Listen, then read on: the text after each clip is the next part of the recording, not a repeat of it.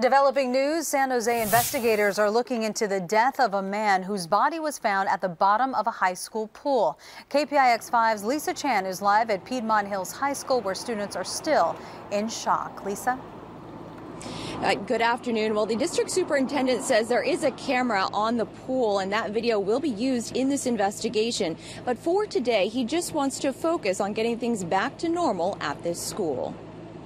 I know a couple people that might be a little distraught going to school today. Stephen Musto is a junior here at Piedmont Hills High School in San Jose. He's hoping to have a more typical day after a body was found in the school's pool Friday morning. It was very sudden and we were all very confused about what happened. The body was in the deep end, weighted down and hidden by a pool cover. It was a shock.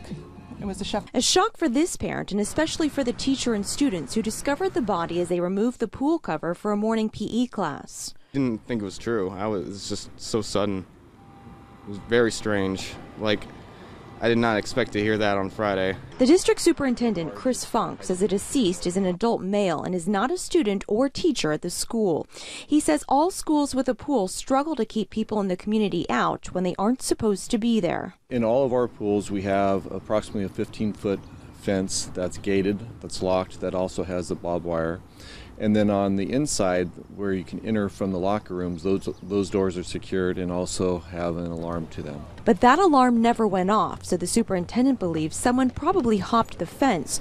But until he gets answers, he just wants to make sure the students and staff are okay. We certainly have our social workers and support staff there to provide any type of counseling that any of the students or staff may need. So far, the district superintendent says things have been fairly calm today at the school. He says while this was a tragic event, the kids are resilient. We did speak with the county coroner's office, and they still haven't identified the body. In San Jose, Lisa Chan, KPIX 5.